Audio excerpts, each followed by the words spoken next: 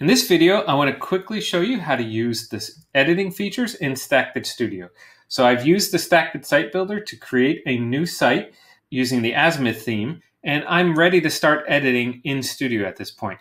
As you can see in the upper right hand corner here, I am in edit mode. That means when I click items on the page, I can actually just begin editing them. I'm going to create a site about my favorite Teen Titan. Her name is Raven. So let's click into this headline, and I'm going to go ahead and change the headline to say that Raven is the best Teen Titan.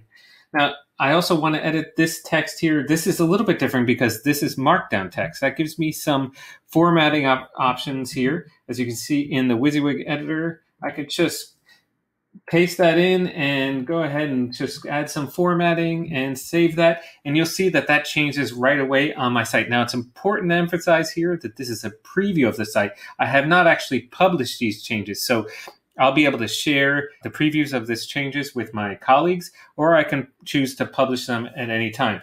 I will cover that in additional videos, but for right now, let's continue editing the site so it's ready to get published. So in this case, I want to update this image. So if I click that image, I can either use an existing or upload. I'm going to choose to upload a new one. I've got my image of Raven right here. And if I just give it a moment, it's going to upload that image and replace it on the page. So this is looking great. My site is almost ready to publish. But you know, Raven's favorite color is not blue. Raven's favorite color is purple. So let's go ahead and change the color scheme here of this page. I'm going to go to the site config, go to the color palette. Oh, and luckily there is a purple there. That looks great.